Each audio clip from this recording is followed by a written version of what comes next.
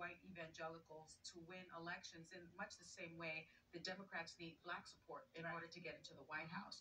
And so this could really mean something if they are turning against him, because without their support, I don't know that he gets.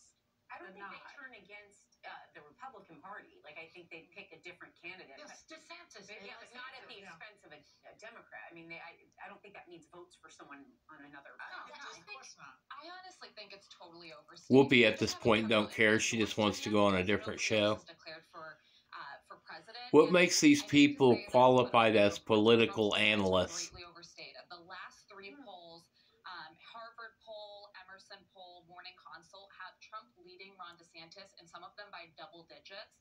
I think elected Republicans are dying for it to be Ron DeSantis. They think, he's smarter. He's not completely out of his mind. He's not going to stoke an insurrection. He's only partly.